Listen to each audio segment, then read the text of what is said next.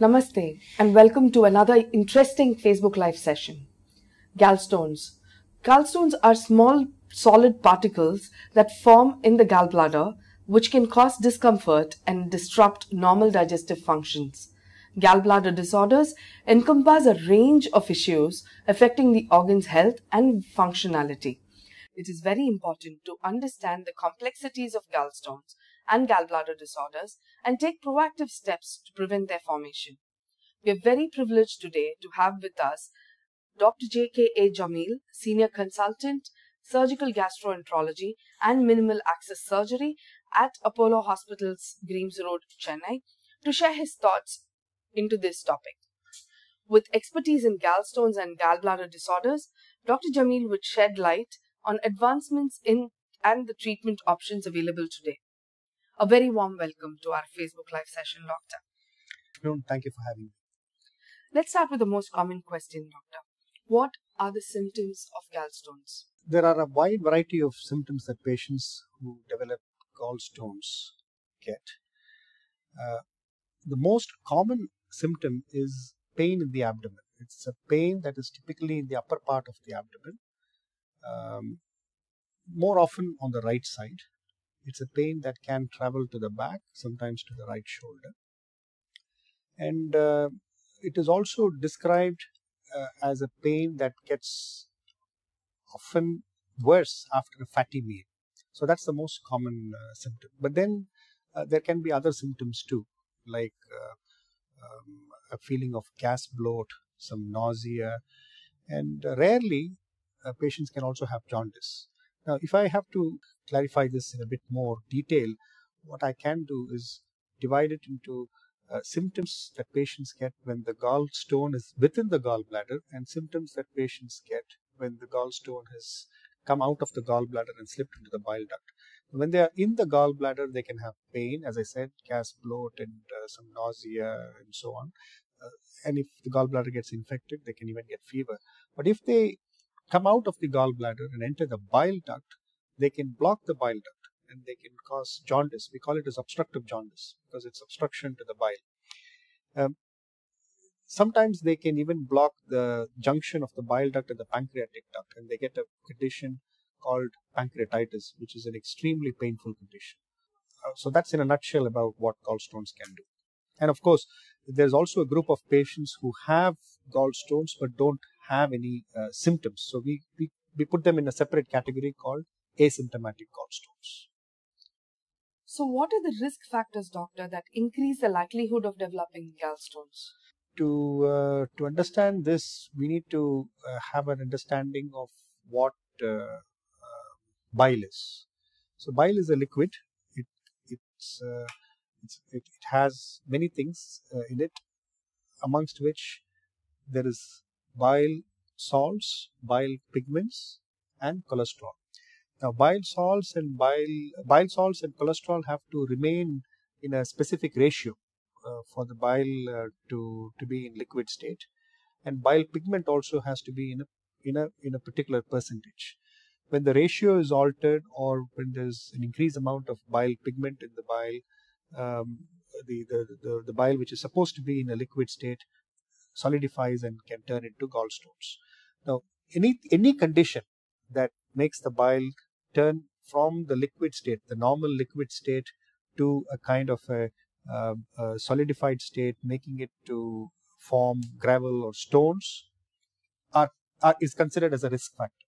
So if there's increased amount of cholesterol, fat in the bile, gallstones can develop. So that's a risk factor, high cholesterol. If there is an increased amount of bile salts, which can happen in certain medical conditions, gallstones can occur. If there's an increased amount of bile pigments, which can happen in certain conditions, particularly the conditions which involve too much of hemolysis, as in breakdown of blood cells, gallstones can develop. And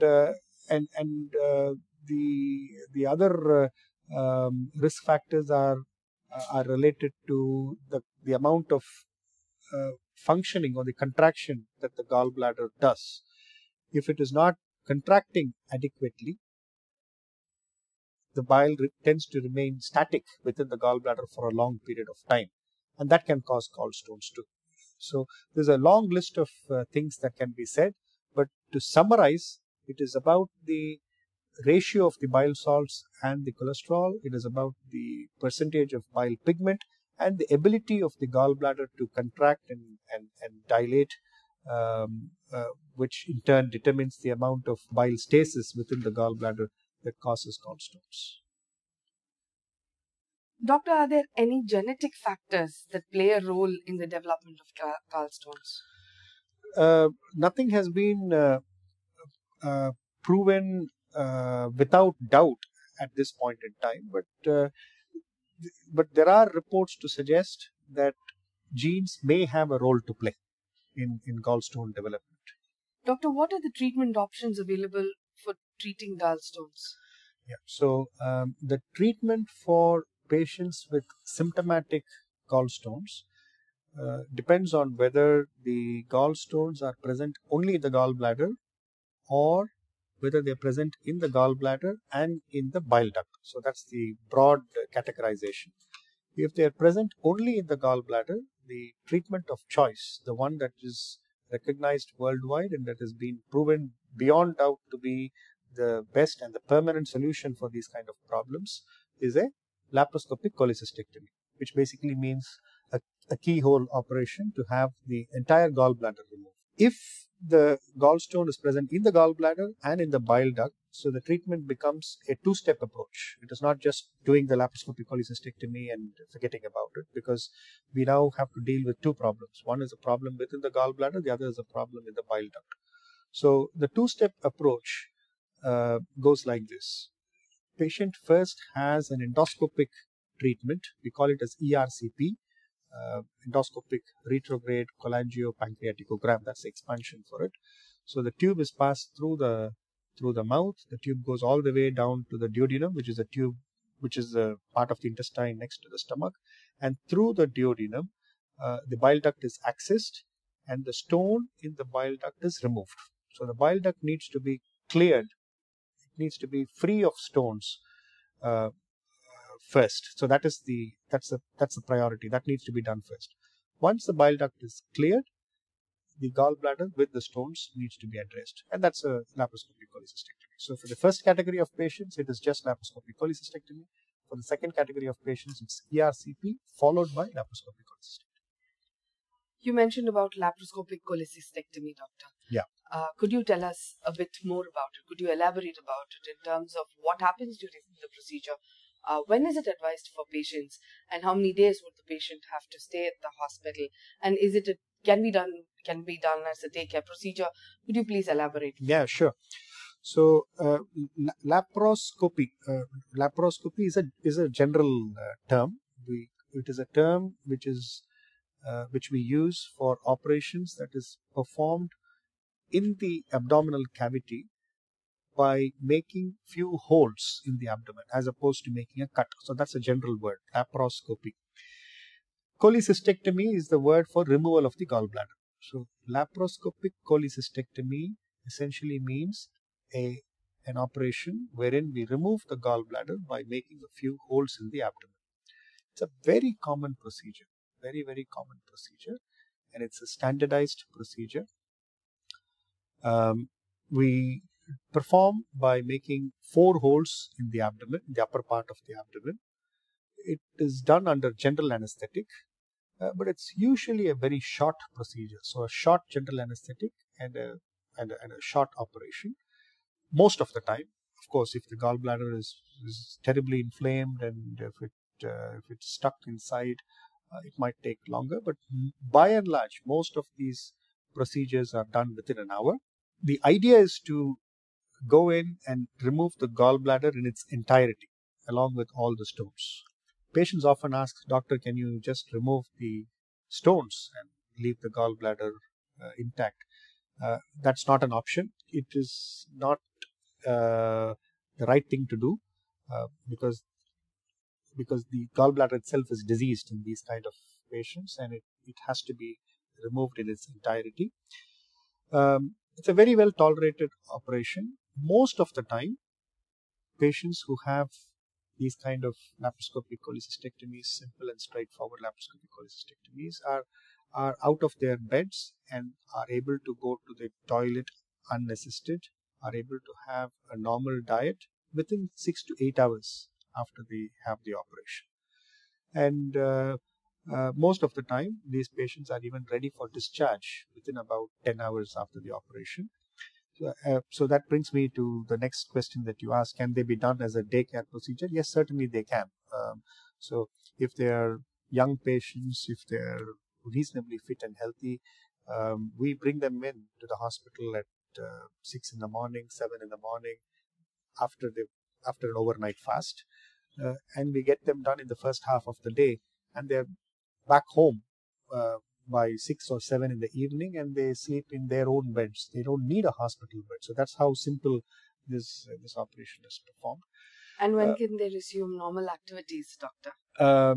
Straight away. I mean, if the job doesn't involve any heavy lifting, or if it is not the kind of a job that that requires them to put too much of pressure in their tummy muscles, I generally tell them, get back to your normal activities within a few days. So if it is a desk job, and if the person needs to be back on his office table, sitting in front of a computer and doing his job on a Monday, he can have his operation on a Friday and still be able to go to work on Monday. So, that's great. Yeah. And a most frequently asked question: can gallstones be managed without surgery? Yeah. There is a group of patients who have gallstones but have never experienced any symptoms pertaining to gallstones.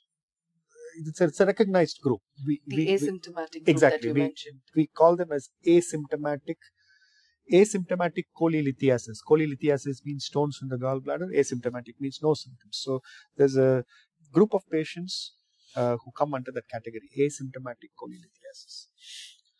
Now, they can be left alone, but there are several parameters that we look at before telling them that this is not something that requires any surgical intervention at this point in time. What we say is we have to adopt a wait and watch policy in those kind of patients, because you never know when they will get symptoms. So it is not just about saying, you don't have any symptoms, therefore forget about it completely. You will never require treatment. That's not the right thing to say.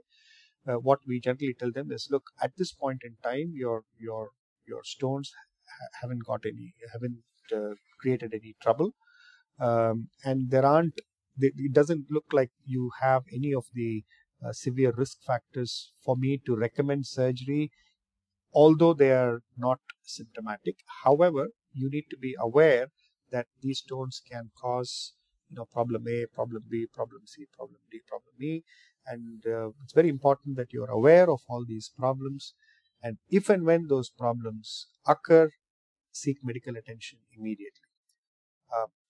After hearing all that, the patient may choose to have the operation done straight away, because you never know when those problems would happen, and you never know if you would have access to good medical facility at the time of the occurrence of the problem. So some patients, even if they are asymptomatic, they choose to get it done, and there's a good reason for that. They might, they say, well, doctor, I'm all right now. I would rather get it sorted now, because when I get the pain, the place where I live, the village where I live, hasn't got the kind of facilities that we have here. So I might as well get it done while I'm here. So that's a reasonable way of thinking too.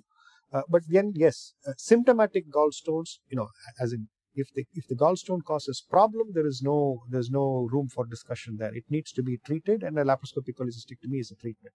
But asymptomatic gallstones, there is a provision for discussion, and it needs to be a healthy and a fully informed discussion between the patient and the doctor, and then they come to a conclusion. If you want to get it done, get it done. If you want to wait and watch, as long as you know what are the complications, what kind of problems can occur at a later date.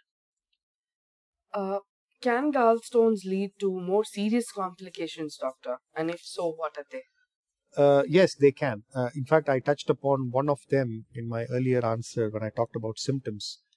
If the gallstone slips out of the gallbladder and goes into the bile duct and blocks the junction of the bile duct and the pancreatic duct, patients can develop a condition called pancreatitis. It's called acute gallstone pancreatitis. It is a serious condition. There's no doubt about it. It causes severe abdominal pain, and it is not just the pain part of it. It can also cause a lot of disruption to the system, to the body as such. People with acute pancreatitis can have problems with blood pressure, with pulse, with urine output, with the neurological status, even with their blood coagulation. It can affect big time. Again, it's very difficult for me to go into the details of all of it in a session like this, but acute pancreatitis, sufficient it is to say, is a condition which has a wide spectrum of presentation. It can be anywhere from just causing a bit of pain and then recovering within a few days to causing multi-organ failure and death. So that's how big a spectrum it can present with. So we don't know, which part in that spectrum we will fall in when we develop that complication of gallstone, which is stone migrating from the gallbladder into the bile duct.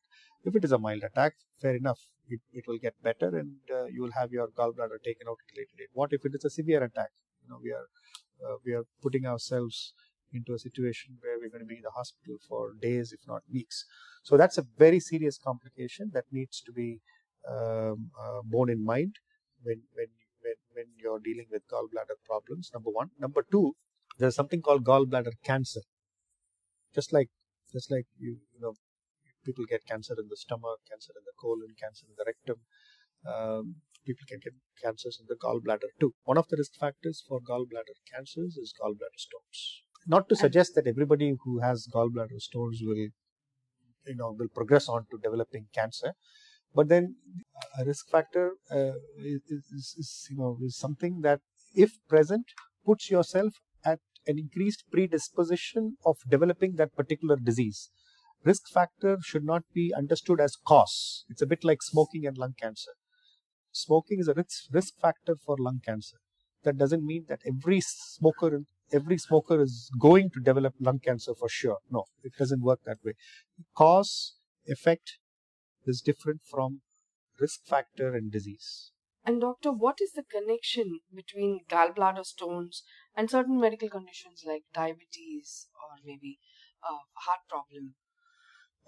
Certainly gallbladder stones and medical conditions like high cholesterol, high triglycerides have got a big connection because as I mentioned at the beginning, one of the ingredients of bile is cholesterol. So when there's too much of cholesterol in the blood, and if there's too much of cholesterol floating around in the bile, it puts you at an increased risk of development of cholesterol stones. Diabetic patients have also got an increased predisposition for high cholesterol, high triglycerides, and so that can indirectly increase the chances of gallbladder stones. Certain medical conditions which make the gallbladder contraction go less and make the bile remain more stagnant can increase the chances of development of gallbladder stones. There are so many medical conditions like that. I can give you just a couple of examples.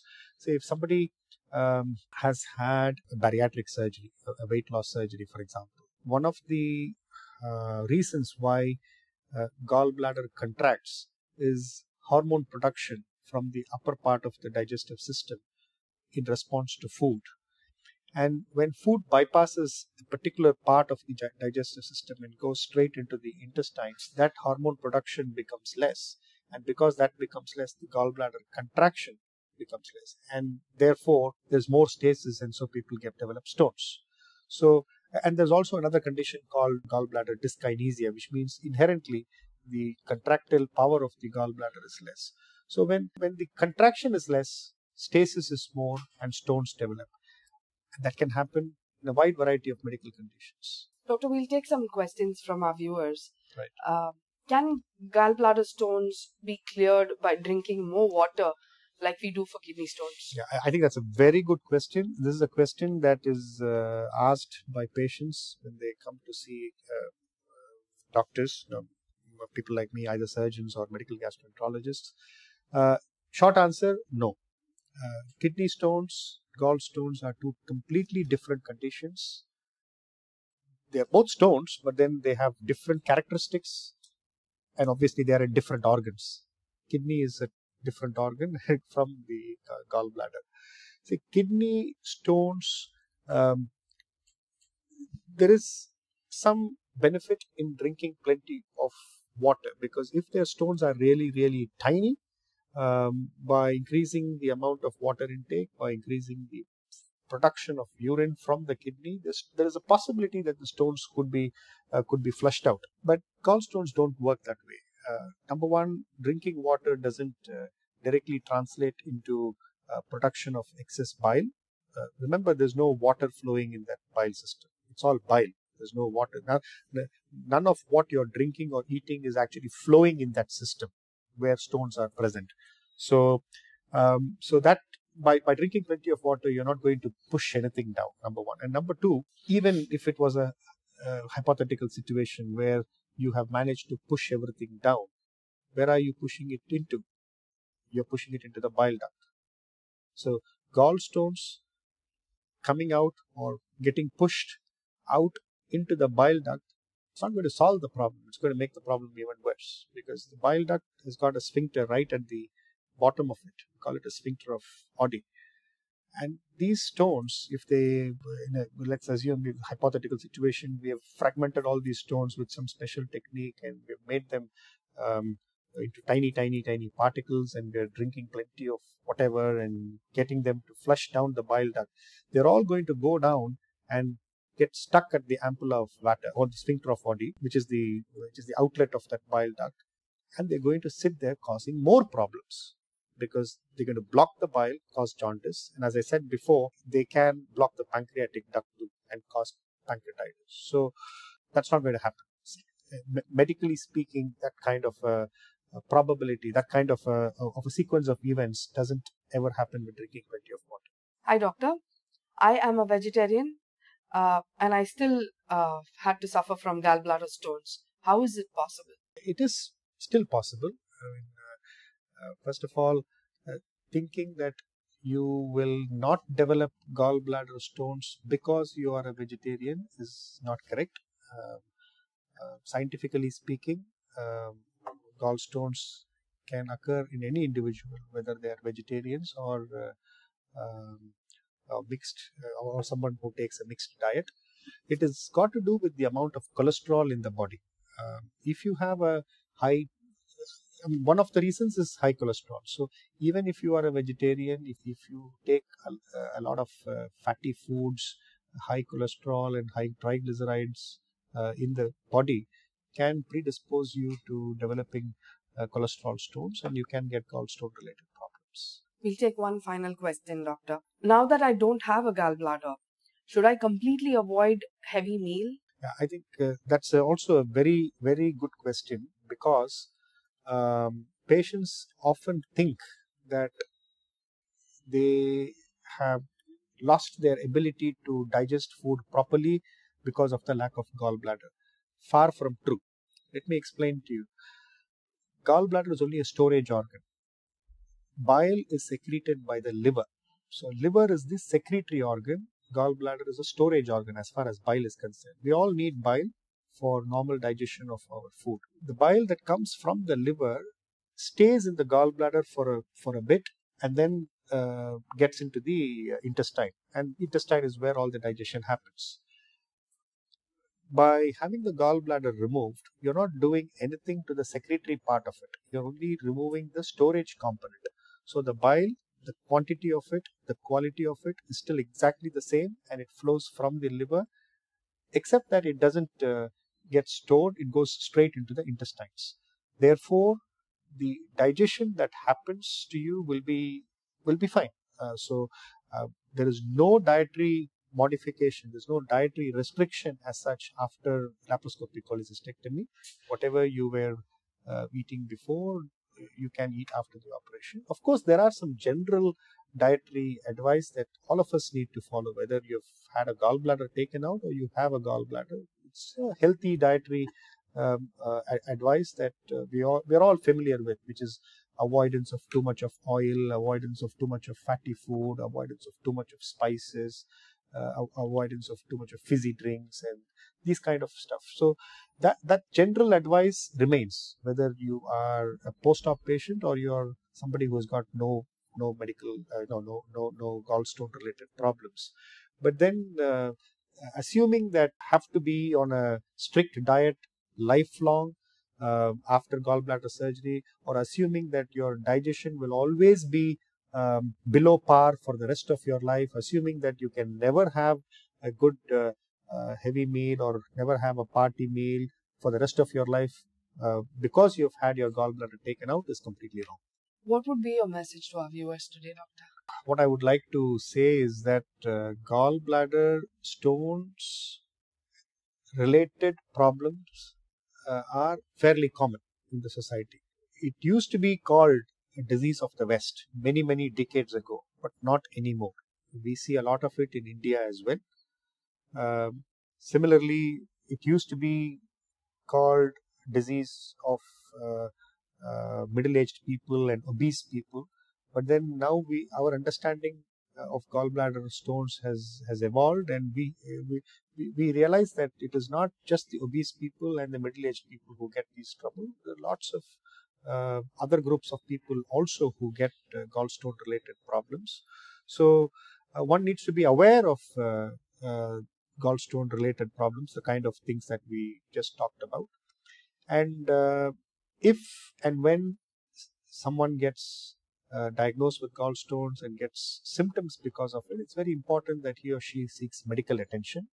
The treatment for symptomatic gallstone is only a laparoscopic cholecystectomy. There's no second thought about it.